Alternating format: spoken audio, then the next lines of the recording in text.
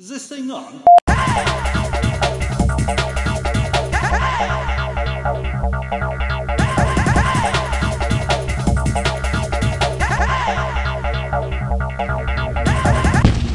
Okay guys, I'm Scott McDonald from Honeywell, and my job with Honeywell is to look after basically the products that you buy through a distributor. So I look after all of the commercial distributors in Ontario. So I'm going to be talking about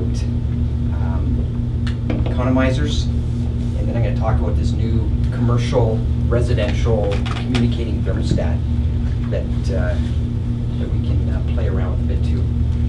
Okay, Economizer's ready. Here we go. So Economizer is dampers, actuators, and controls that let you use outdoor air for free cooling without bringing on mechanical stages. And it's basically made up of three components. So you've got a logic module, which might be something like this, or something like this. And you've got sensors, which could be something like this enthalpy sensor, or the new Jade sensors, something like that. And the logic module is the brains of the system. The sensors determine what's going on out there. And then you would have an actuator, like maybe this guy, that basically changes position based on whatever this thing tells it to do. So on a typical Economizer, you've got a rooftop unit, fresh air intake, outdoor air dampers, return air dampers. You've got this actuator and logic module combination. Outdoor air sensors, mixed air sensor, maybe another return air sensor. So it's called dual enthalpy. It's looking at the enthalpy outside, and the enthalpy in the return air is what that is. You can actually get some pretty good savings with dual enthalpy in this climate. You want to use an Economizer for three good reasons. Saves money immediately, saves money long term, and by reducing the compressor runtime, and then there's this comfort factor of bringing fresh air to the building. The Economizer really is the best way to bring fresh air to a building to allow it to meet the indoor air quality standards. So there's three good reasons why you want to use an Economizer. Okay, so really basics of how it works. You've got a thermostat, you've got an Economizer logic module, an actuator, and a rooftop unit. So on a call for cooling, Y1 goes through the logic module, and if there's no free cooling available, say it's a single stage unit, just brings it on. If there is free cooling available, that Y1 will basically energize the damper actuator circuit, and the damper actuator is going to modulate open.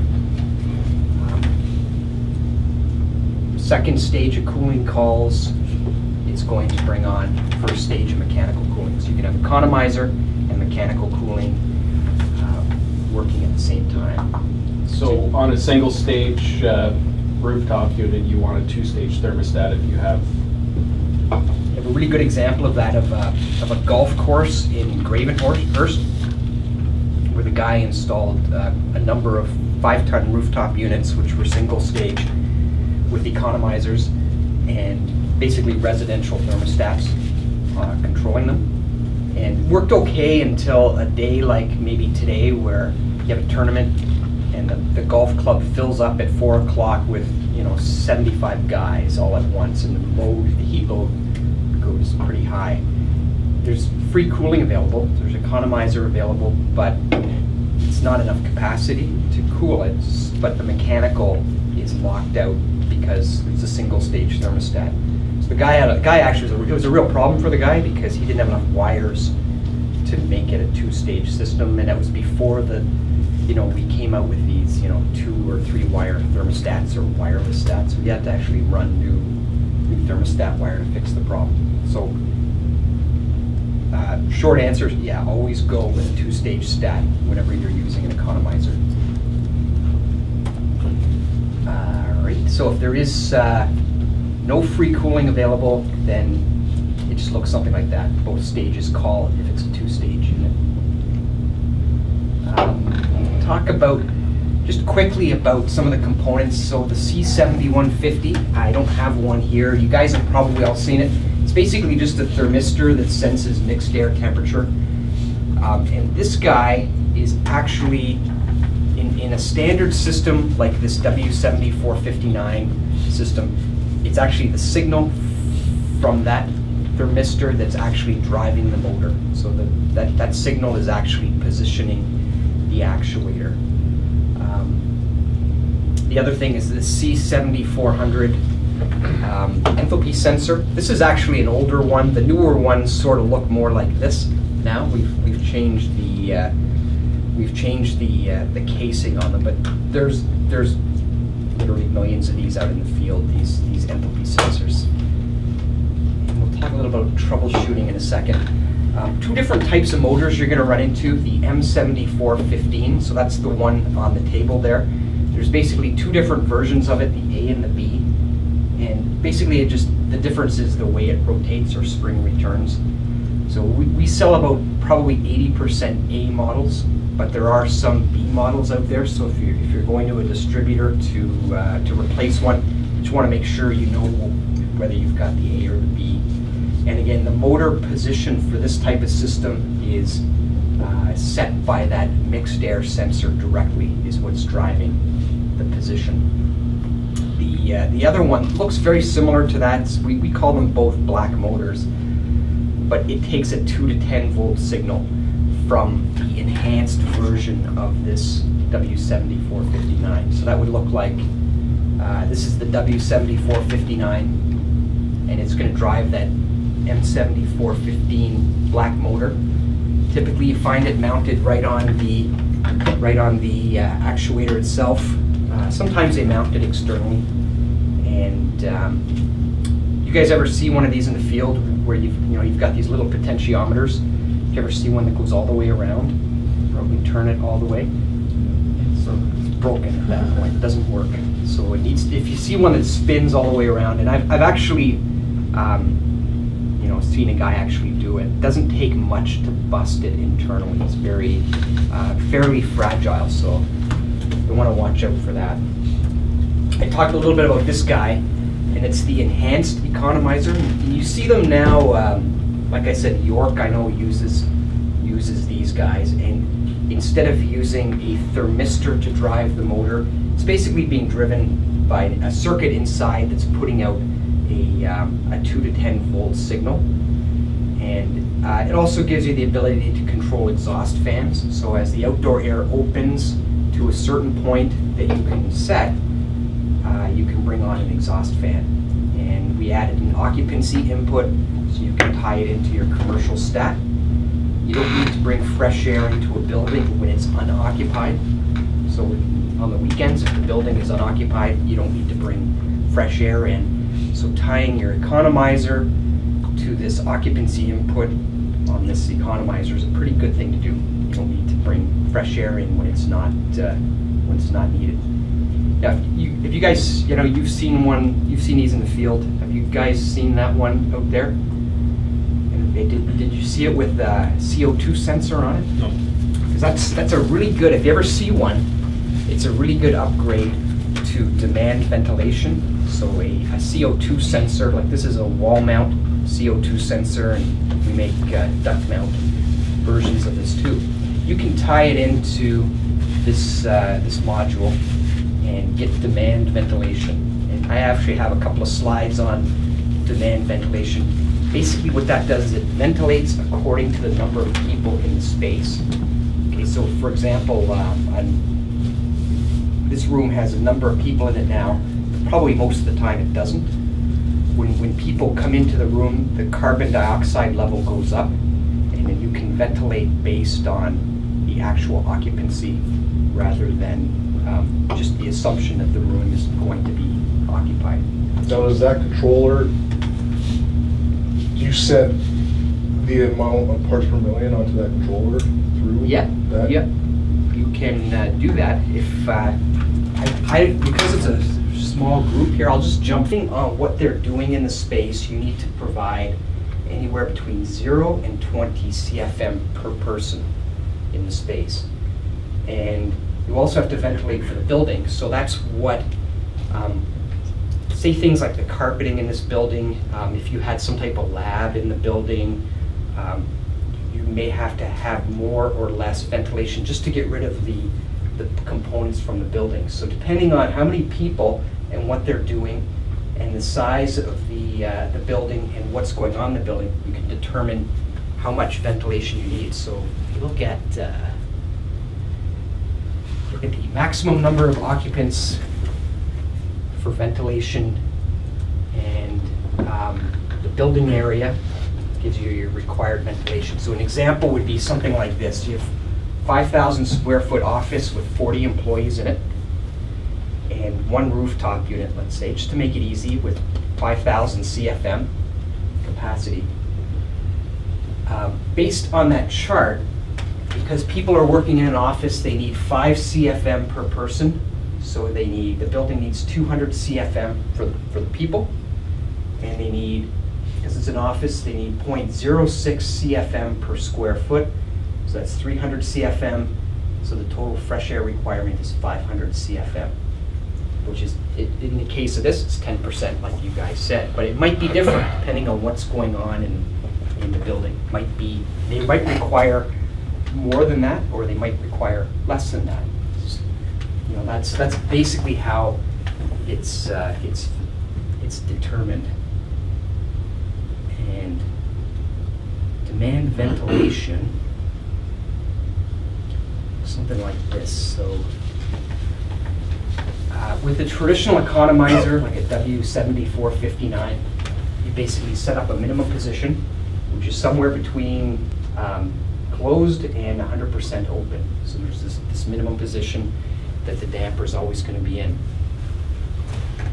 With demand ventilation, so either with that controller or the new one, there's basically 3 settings. There's demand control ventilation set point, and that's where you set your parts per million. So you might set it at 800 parts per million of CO2. That's what you're going to try to maintain in the space, is 800.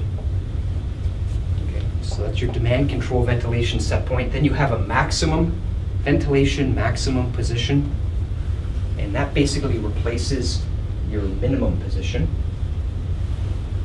And then you've got a ventilation minimum position. So the damper won't necessarily close, because you always have to have a little bit of fresh air going into the space for the building components, or the off-gassing of the carpets and all that. Becomes your minimum position. And as space CO2 level rises above this set point, the damper will start to modulate open. So as the CO2 level goes up, the space fills up with people, CO2 comes in, the damper is going to start to modulate open until it hits this vent maximum position here. Okay, so what happens then, you get savings are basically in here by not having to bring all this fresh air in, because it's not required. There's a good savings potential with demand ventilation. So newer economizers like this one give you the opportunity to pretty easily go in and install demand ventilation.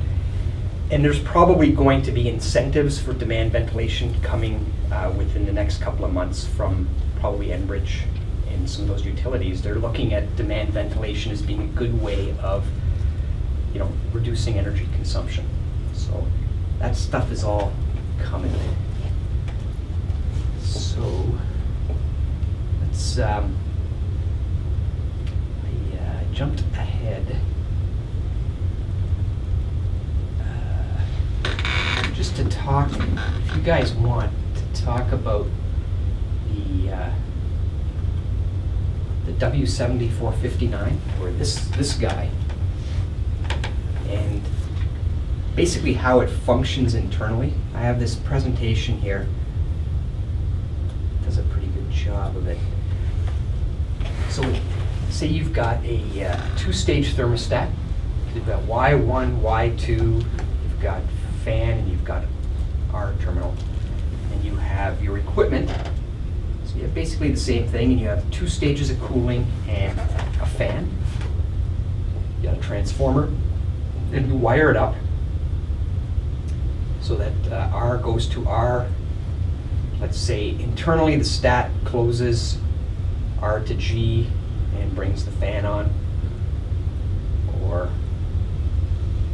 closes Y1, brings the first stage of cooling on, brings the second stage on. So that's basically how it works. We have an economizer, so we have the M7415. So we have the actuator, and then we have the economizer here, and that's basically a layout of how it works internally. W7459.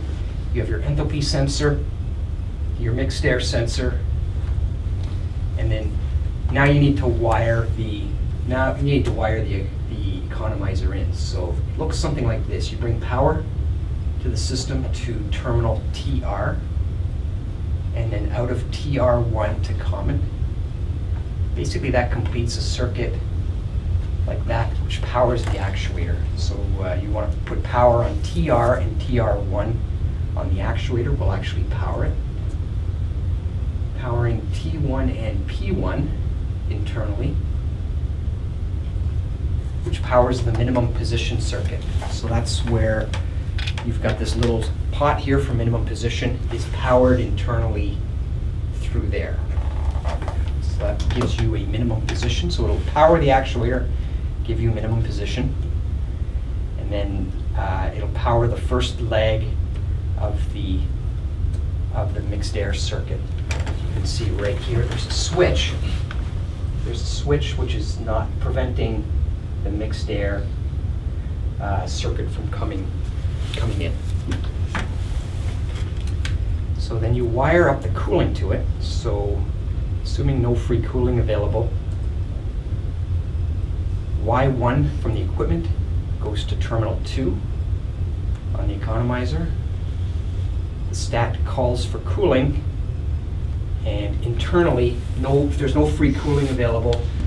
That call for cooling goes in 1 and comes out 2 and brings on the first stage of cooling. Then you got to wire the second stage, so that goes into 3 and out of 4. It looks something like that. Second stage of cooling is brought into the circuit. And to finish it by Y1 into terminal 5. And then you'll see why we did that in a second. So say free cooling is available internally, you can see this switch goes to that position. Yeah. So thermostat calls for cooling. What it does is it powers up that coil, 1S coil. It's basically a little internal coil, which in turn closes that contact, which in turn mixed air sensor is brought into the circuit. So that's where that mixed air sensor now is going to be controlling the actuator directly now. So the mixed air sensor is going to be controlling the cooling, and it's set for about 55 degrees. That's what it's trying to maintain. Second stage cooling calls, and the call gets routed basically through to terminal 5, which then brings on the first stage of cooling. So you have the mixed air sensor and cooling 1 energized at that point. Everybody got that? If you want, I know Tom, you have a copy of this. This is your computer, actually. It's on yours. So if you want to email it to these guys, they can have that as a reference, or whatever you want to do. This right on the YouTube video, right? Mm-hmm. Okay. Just some troubleshooting stuff, and this is really, it's right out of the spec sheet for the W7459. So basically, troubleshooting, first check the motor. So power at TR and TR1. And jumper T to T1, which bypasses the mixed air sensor, should drive the motor open. So if you ever want to test a motor, put power to it, jumper T and T1, motor should drive open. To actually troubleshoot the system itself, there's a fairly detailed procedure in the manual, and it looks something like this. It says basically disconnect the cooling stages from the economizer, disconnect the power, and disconnect the jumper from P and P1. So that's this little jumper right down here on P and P1. And then jumper TR to 1 and T1 to T. So you're basically jumpering the mixed air sensor, disconnect the enthalpy sensor, put power back to it, and you're completing the following circuit,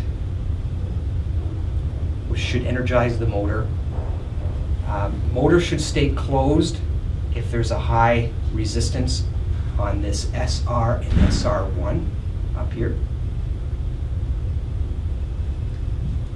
If you that's because of this resistor. It's on here. If you remove the resistor, simulates low enthalpy, the motor should drive open. So that's basically how you can fool this thing into thinking there's either high or low enthalpy. So the motor should drive open at that point. You reconnect the resistor.